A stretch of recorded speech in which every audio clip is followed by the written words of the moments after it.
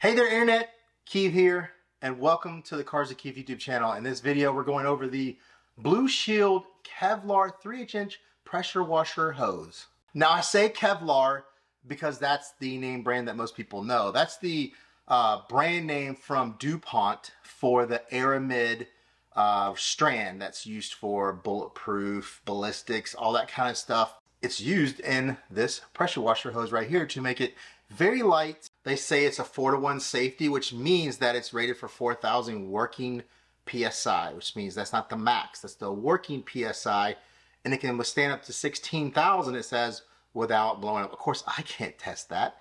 We're doing car washing stuff on this channel. Now, it can be up to 40% lighter than some other 3/8" hoses. We're going to put that against some other ones in this video. We're going to test those numbers, test the thickness for car washing, around the house, in the garage. This is going to be really good for that. Now, I didn't even know about this company or this pressure washer hose until I bought the Blueshield, which is another of their companies, Blueshield, retractable garden hose reel that I may have seen in my previous videos for my wash setup. Contacted me around the same period of time. I said, yeah, I'd love to review some pressure washer hoses. So they sent this over. Now, the price this is at for the black model here is $170 on Amazon, and that doesn't come with the quick disconnects. There's a 35-foot version of this hose that's on Amazon for $99.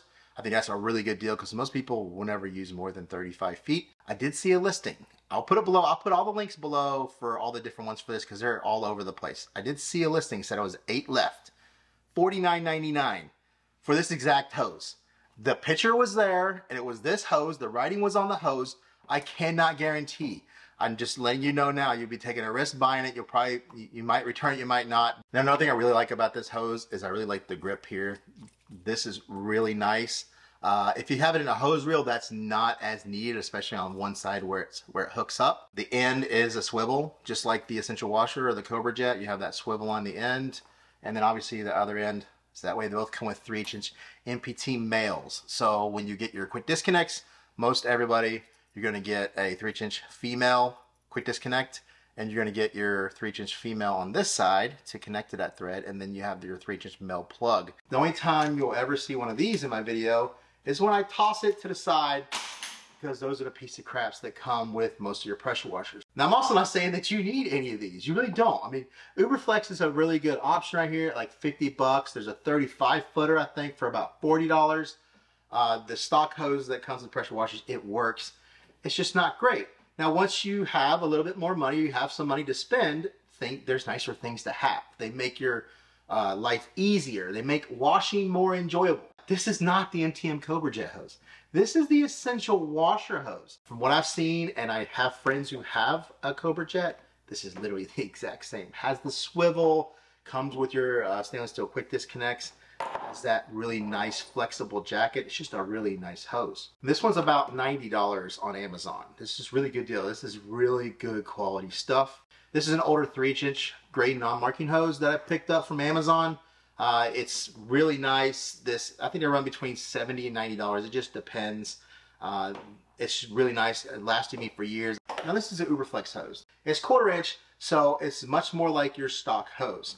This is a very easy upgrade for most people who are just getting into pressure washing because it already comes with your M22 fittings that are just like your stock pressure washer. So you replace the hose, use your stock gun. Down the road, upgrade your gun, get some quick disconnects, use these M22 style ones here from McKillen's. I'll leave a link below for that kit. It's a great way to get into the game, and it's an awesome hose. Now, one of the biggest things about your 3/8" hoses is the majority of them allow for hot water. This allows for hot water, 250 to 275 degrees.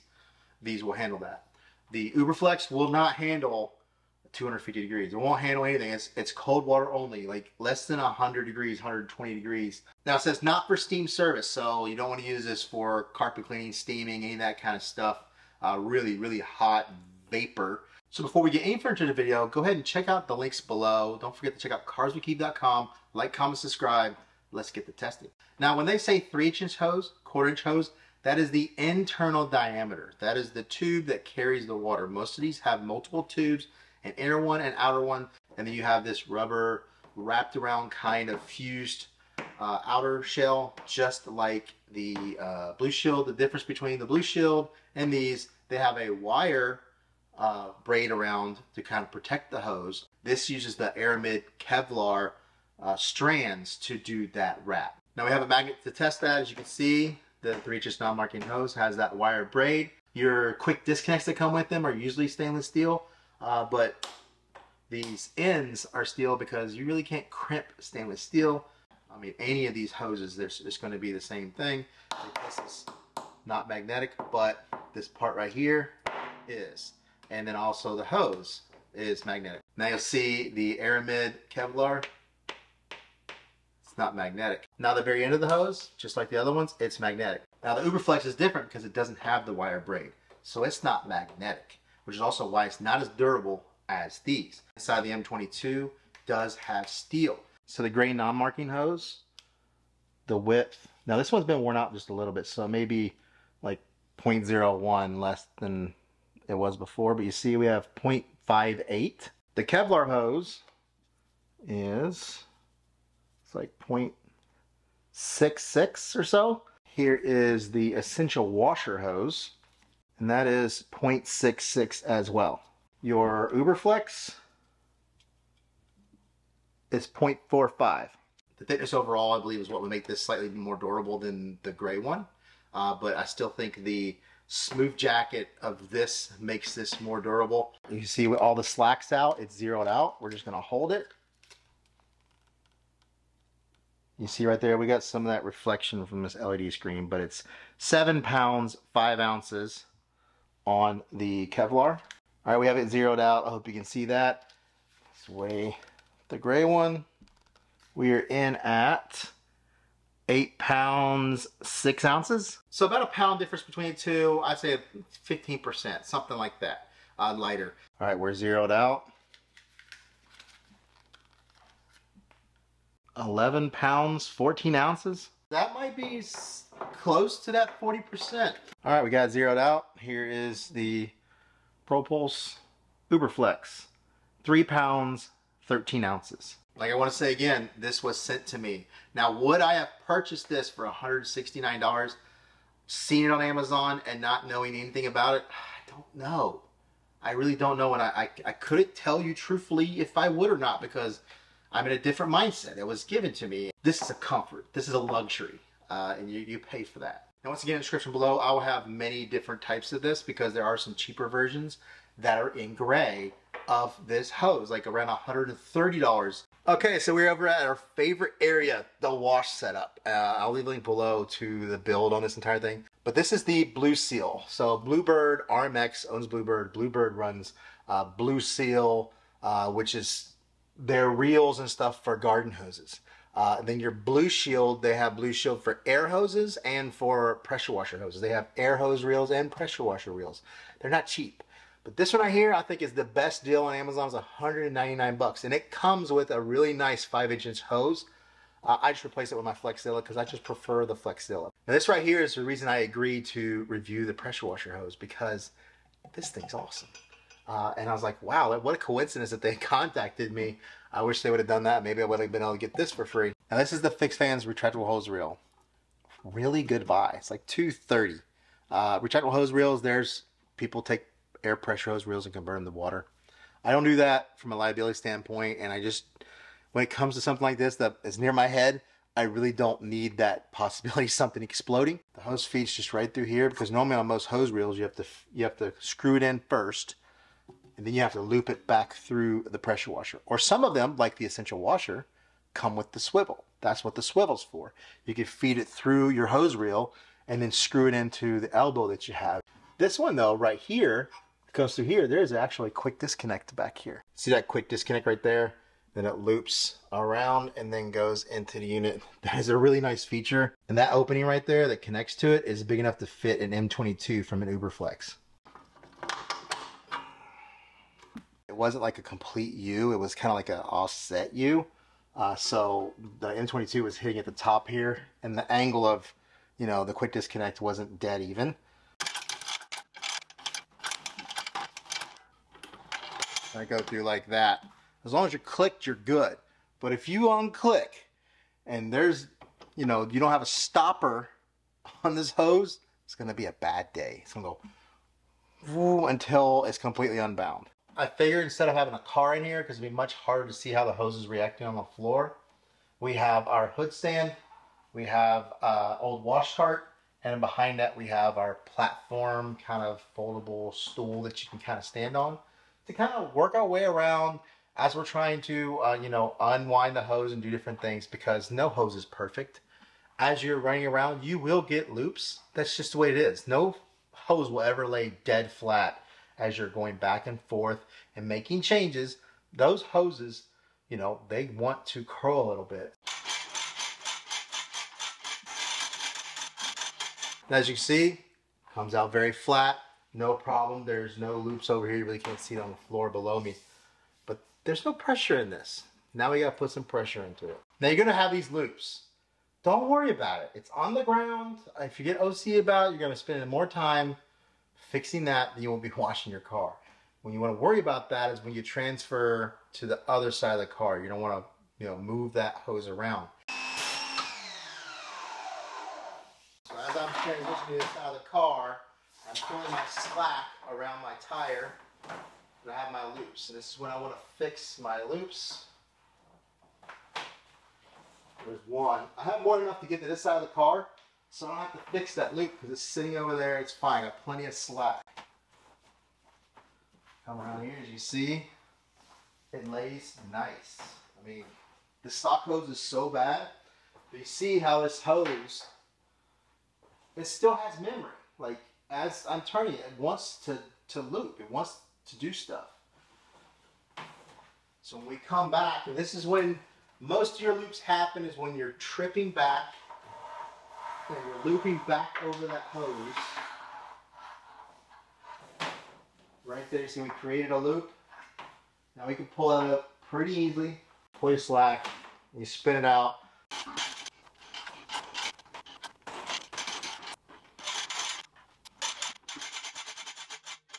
You see the great marking hose, really heavy, you can hear it.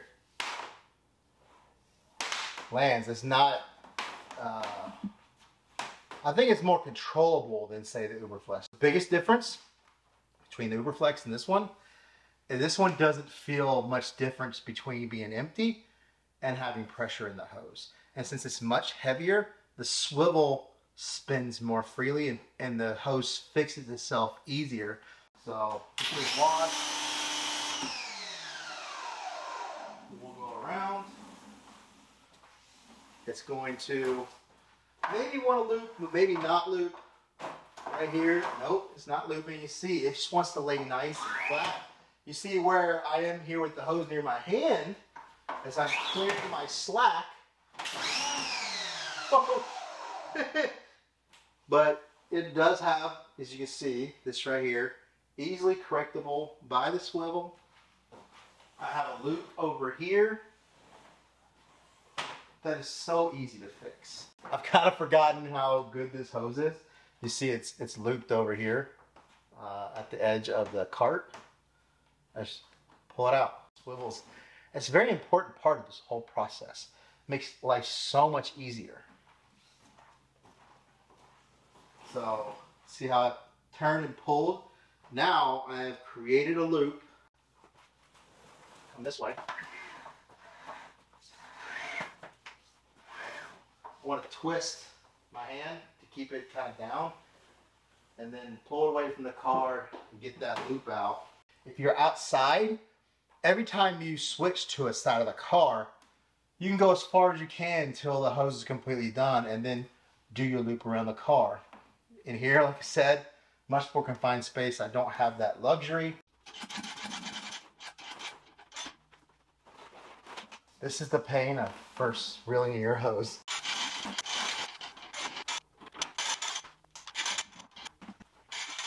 This one, I don't know if it's the smooth jacket or whatever, but it reels up so nice and so uniform without even trying. As we showed with the gray one versus the Uberflex, the easier the swivel moves.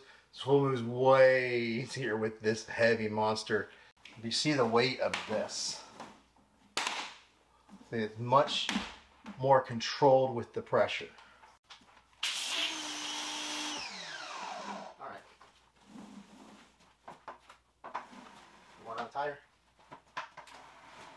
See how heavy it is? It's actually pulling the platform. See how it's lifting up in the air right there? Simple, quick fix with the hand. I should have fixed that before I went all the way this way. Pretty good. Now if I'm over here and I'm just constantly moving back and forth on the car, going this way, maybe I'll go back, I can create a loop very easily solvable with this. There is a little more wrist fatigue because of how this just seems to be stiffer. Like it's flexible, but there's some stiffness to it. So it takes a little more, but it lays so well because it's so heavy. Like if I just want to move it around, it just wants to lay on the floor. Now we should cause a loop going back this way. Get our slack. If you have a lot of slack, it's harder to fix the loops that are further down the hose because of that weight. You have to get much closer to pull a little more tension and then do that turn and pull that loop out.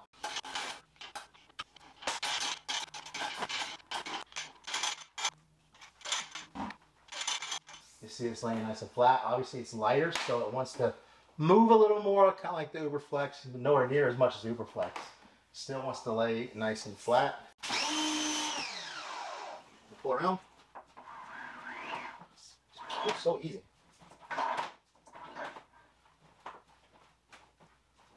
Here. So let's go back. Let's create a loop on our way back. So we got one right here. Easily fix that. We're definitely going to create a loop going this way.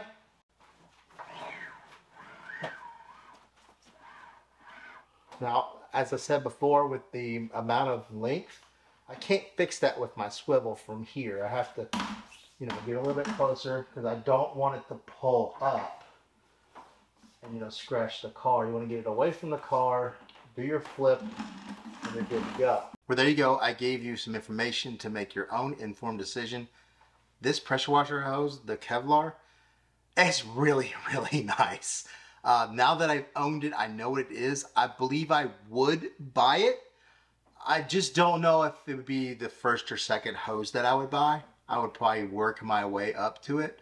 It makes a big difference in what I'm doing reviewing products and stuff versus not. This one being $169, but like I said, I'll leave a link below. There are a few of them that's still there. There's $49.99. I don't know where this listing is coming from. I think it's just a really, really good product. The other ones are great as well. The Essential Washer is a good buy. The Uberflex is a great buy. The gray hose is a great buy. You can't go wrong with any of them. So don't forget to like, comment, subscribe. Check out the links below. Check out carswithgeek.com. Don't forget the bloopers coming up next. And I'll see you in the next video. Propulse. The company Propulse. Propulse. And that's another reason tool cart or one of them, oh my gosh. So before you get any further into the video, go ahead and, oh my god. Below, oh my gosh. So before we get in, let's get the blah blah blah. So before we get any further into the video, go ahead and hit, oh my gosh. I have something to pound my fist on now when I mess up my bloopers. He didn't do that all day long. Maybe he didn't like my